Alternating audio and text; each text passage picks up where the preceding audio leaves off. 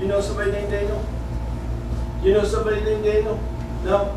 Thought your hand was up. David. What's that? David the king. David and the king. No, Daniel. You know somebody named Daniel? Do you know somebody named Daniel? Any of you guys know somebody named Daniel? All right. The name Daniel came out of the Bible. Daniel was a prophet of God. And if you have your Bibles with you, you can turn to the book of Daniel, chapter 4. I don't have a Bible. You don't have a Bible. Just here.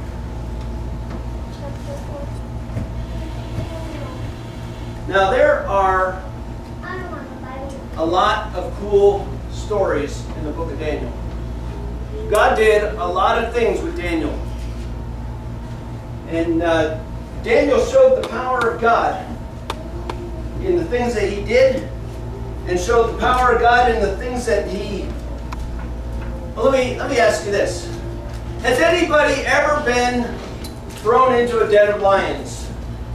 Hungry lions. What do you think would happen, Xander, if you got thrown into a den of hungry lions? You get shredded to pieces. They would have a Xander sandwich. You ever hear of pulled pork? Well, this is pulled Xander. Yo. This is pulled Xander. Did you have your hand up, or are you just wiping? Okay. You know, right? Hungry lions would tear you apart, wouldn't they? Right? Not Daniel. Why? Because God's protection. Now, Daniel had 3 friends that we learned about on the last lesson, which was, what, 2 weeks ago? Shadrach, Meshach, and Abednego. What happened to them? Do you remember? He got put in a fiery furnace. Anything else to add? They were saved. I saw a hand over here. Did somebody else have a hand up? No? Right. The king, Nebuchadnezzar, was the king. I just gave you the answer to that. I'm going to ask you a question later on. And he said, if anybody doesn't worship me, you're going to get thrown into a fiery furnace. And the 3 friends of Daniel said, we're not going to worship you, king. We worship God, and we only worship God. And God is pleased with that. God wants our worship, and our worship only goes to God. We are only to worship God. We don't worship anything else. We don't worship fame. We don't worship what I like to call the great green God. Does anybody know what the great green God is? Mother Nature. No, well, actually, that's becoming a great green God too. This is what I call the great green God. A lot of people worship this. They will do it. No, not George Washington. The dollar bill. They'll do whatever they can to earn money, to get money, even if it means stealing from other people. God is not pleased with that. God says that we worship Him and we worship Him alone. Now, Daniel, sorry? It is. You will have no other gods before me. That's the first commandment in the whole Bible. Idols. Yep. No other gods. And no idols, right. Now, Nebuchadnezzar was a powerful... Who was Nebuchadnezzar? Anybody want to guess? Who was Nebuchadnezzar?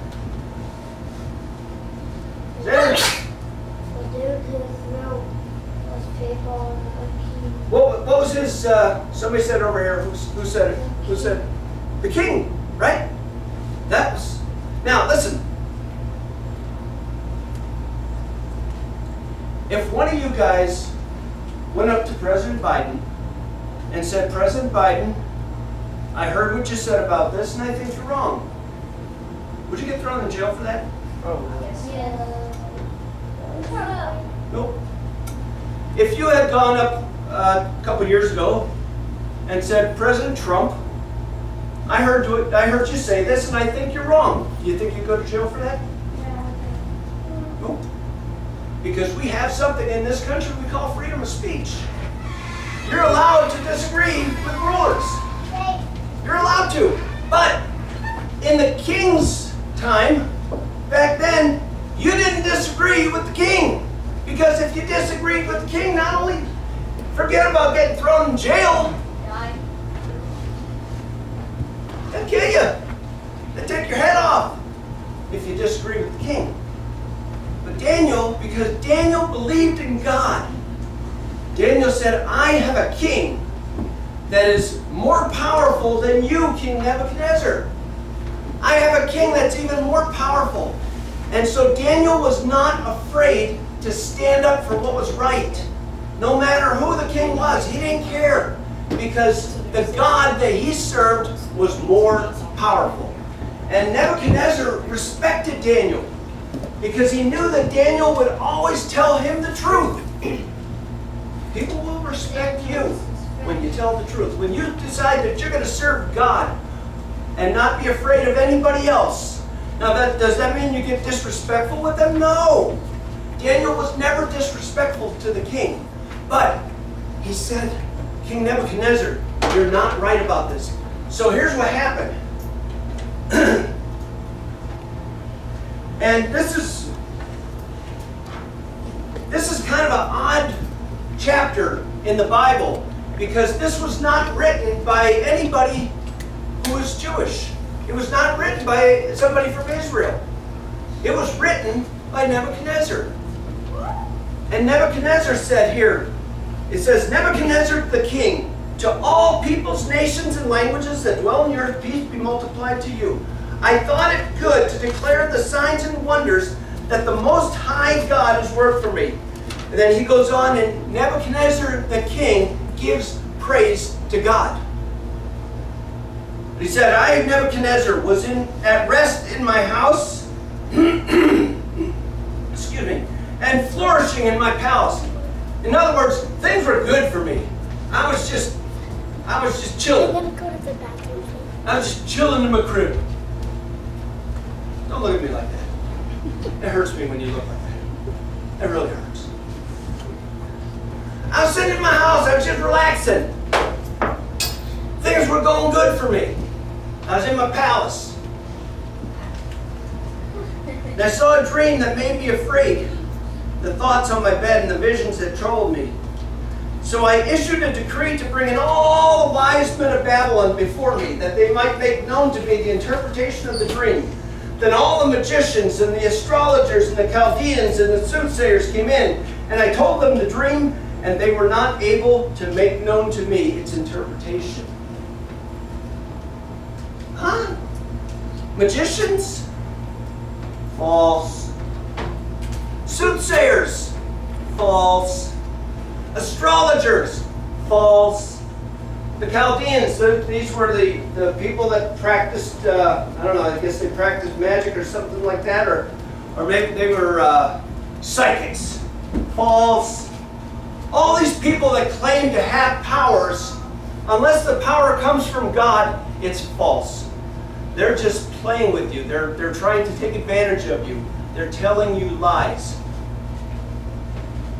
But what happened is that the king brings all these people in, and they can't tell him what the dream means. He told them what the dream was, and they couldn't tell what the dream meant. And finally he said, call Daniel. Daniel has been known to have interpretations of dreams. And so the king told him the dream. He said, these were the visions of my head while on my bed. I was looking, and behold, a tree in the middle of the earth, and its height was great. And the tree grew and became strong. Its height reached to the heavens and could be seen to the ends of the earth. Its leaves were lovely, its fruit abundant, and in it was food for all. The beasts of the field found shade under it. The birds of the heavens dwelled in its branches, and all flesh was fed from it. I saw in the visions of my head while in my bed there was a watcher, a holy one, coming down from heaven. He cried aloud and said this, chop down the tree and cut off its branches, strip off its leaves and scatter its fruit. Let the beasts get out from under it, and the birds from its branches. Nevertheless, leave the stump and the roots in the earth, bound with a band of iron and bronze, in the tender grass of the field. Let it be wet with the dew of heaven, and let him graze with the beasts and on the grass of the earth. Let his heart be changed from that of a man. Let him be given the heart of a beast, and let 7 times pass over him. This decision is by the decree of the watchers and the sentence by the word of the holy ones, in order that the living may know that the Most High rules in the kingdom of men, gives it to whoever he will, and sets it over the lower of men. The lowest of men, rather. This is the dream that Nebuchadnezzar had.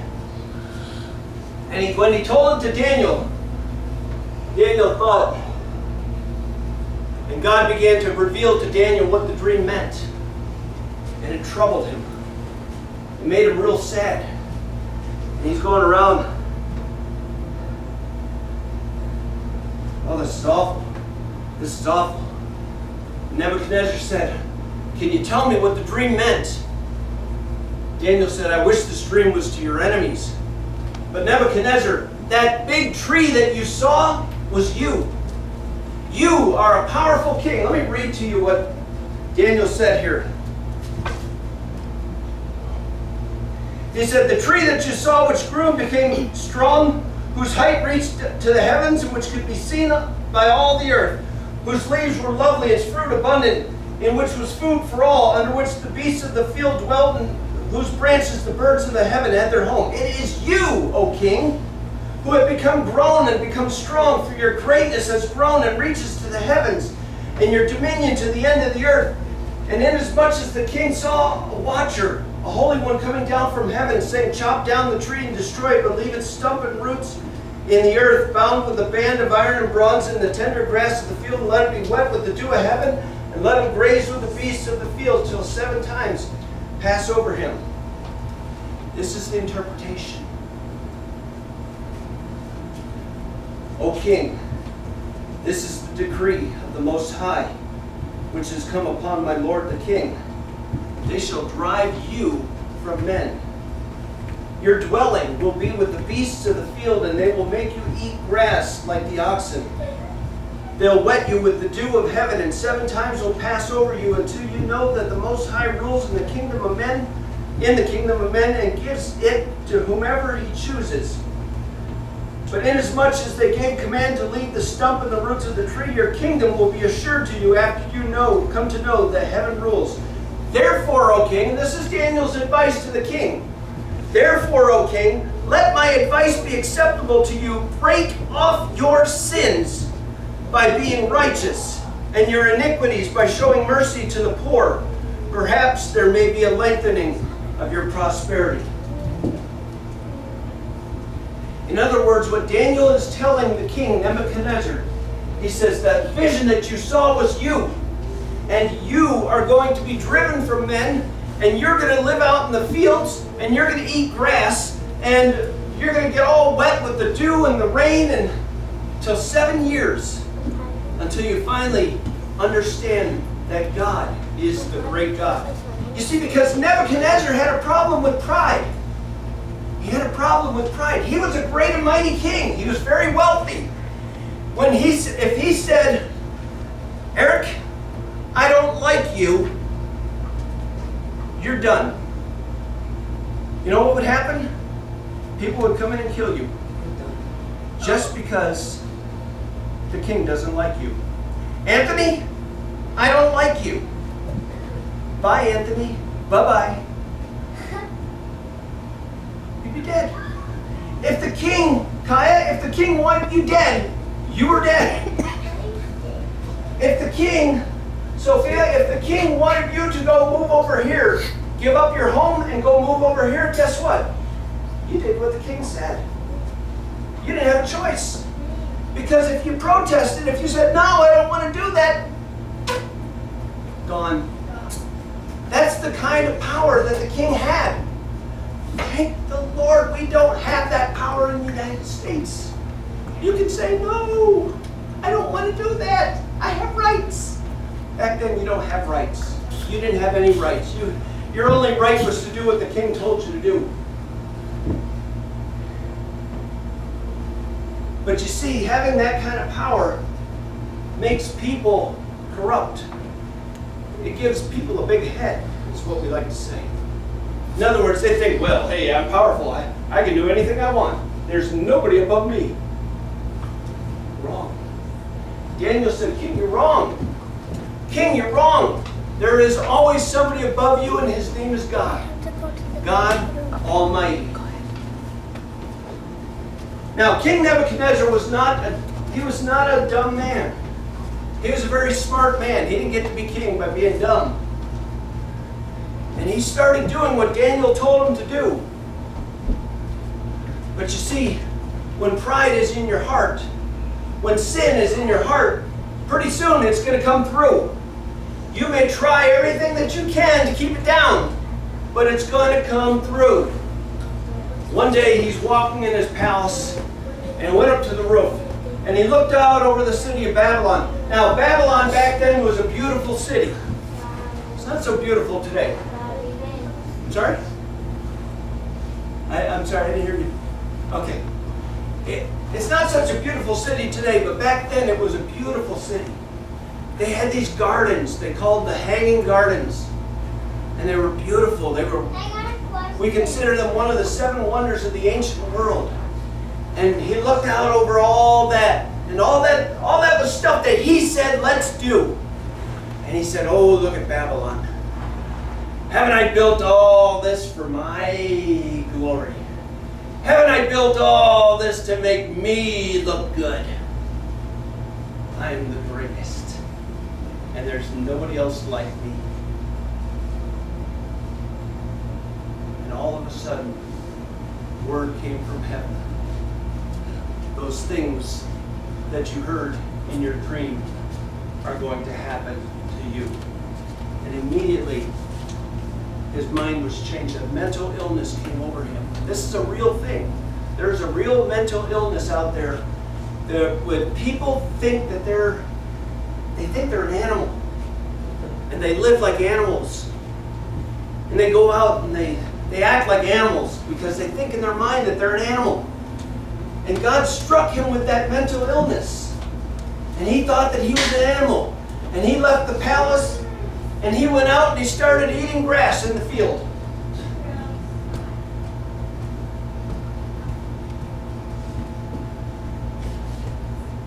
And he did that for 7 years.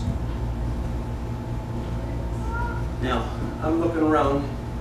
You were a baby 7 years ago. You probably weren't born 7 years ago, right? You were what, 5 or 6? How old? 5. Yep, so you aren't even 7 years old. You were just a little type 7 years ago. How old are you now? 8? So yeah, you were a baby.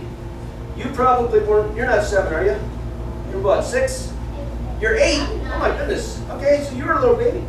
You look a lot younger. Now, I know you're younger than 7, right? Yeah. He's younger than 7. He's younger than 7. You were just a kid. You were like his age. You weren't born yet. You were like one of these guys. You're as old as Anaya. You weren't born yet. You're probably, what, about 2 or 3? You're 9 now, so yeah, you would have been 2 years old back then. You'd have been 4. You'd have been 4. And you were a newborn. That's a long time. That's a long, long time.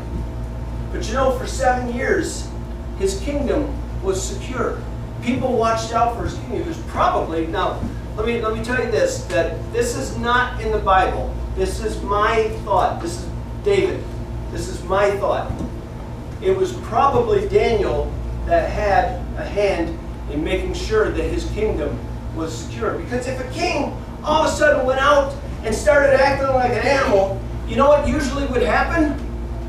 Other people would come in and they'd take over the kingdom and they'd go find the old king and they'd have him killed. Oh, my kingdom now.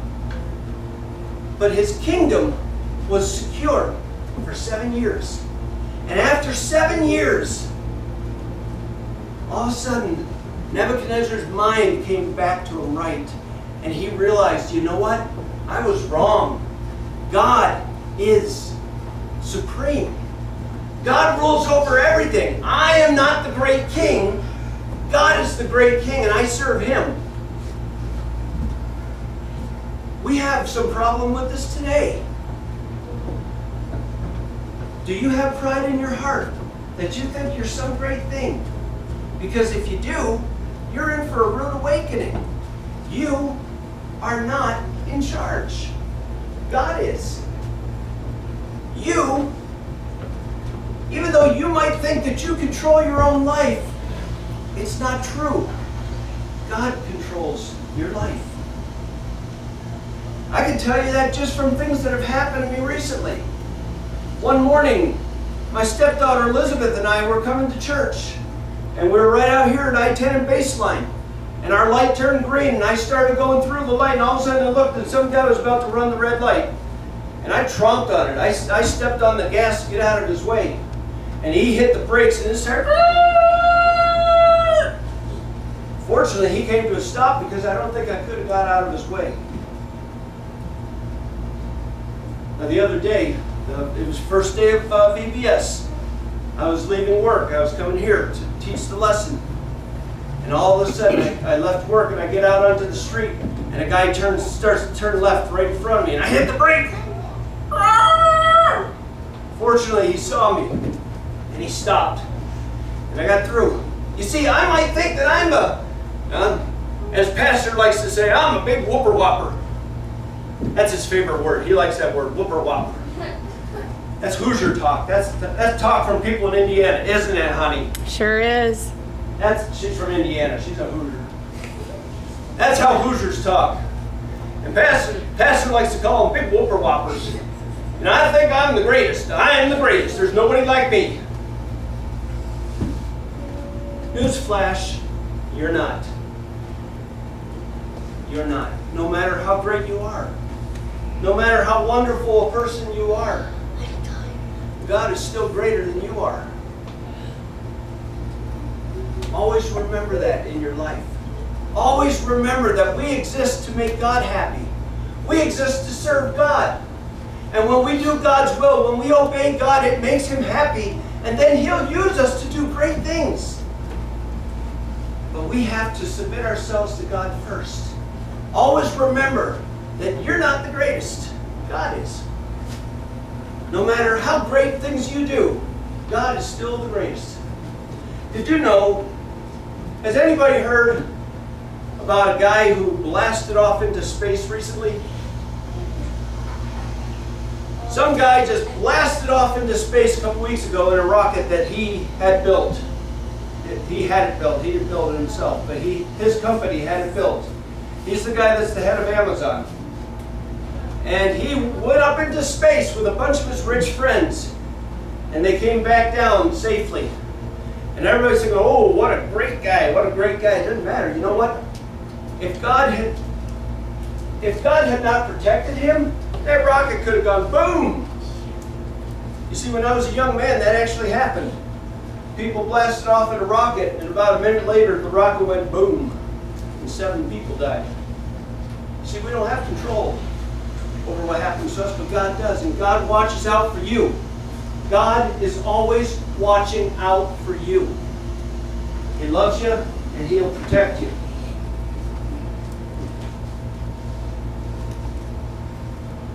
Nebuchadnezzar paid a price for his pride. That's what it's called. When we start to think that we're some big thing, we're some big old whooper whopper, that's called pride. God doesn't like pride. In fact, the Bible says that pride goes before the fall. Let me tell you a quick funny story, and we'll end here. We were doing the Food for Life yesterday, and your grandfather, Jimmy, was starting to carry some boxes. I said, Jimmy, you don't need to do that. Here, put it on this hand truck. And I put a box on there. I said, I like to work smarter, not harder. Well, you know, I went to pull the hand truck so I could move it, and the box fell off the front, and everything fell out of the box. Old Jimmy, he's laughing at me. He saw it happen. He was laughing at me. He thought that was funny. Dave, you thought you were some big thing. Well, God made sure to prove that I was not. I'm not as smart as I think I am. But I know this, that when I obey God, when I serve God, He makes me pretty smart. All right, it's shut up time here. My alarm didn't go off because I think I forgot to set it.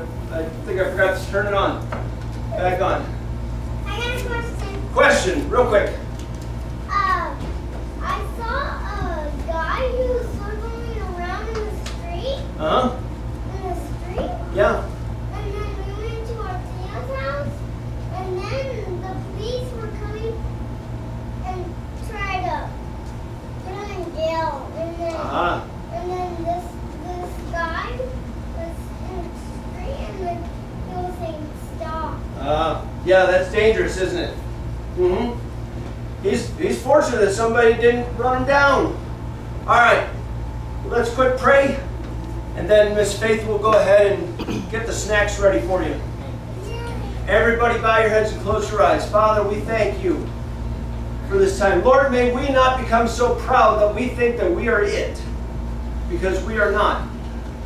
We're only what you make us. Lord, may we understand that we are to serve you all the days of our lives. Lord, everything that we do, may it be done to please you and not to please us. Because, Lord, we know that when we please you, then you will promote us to honor.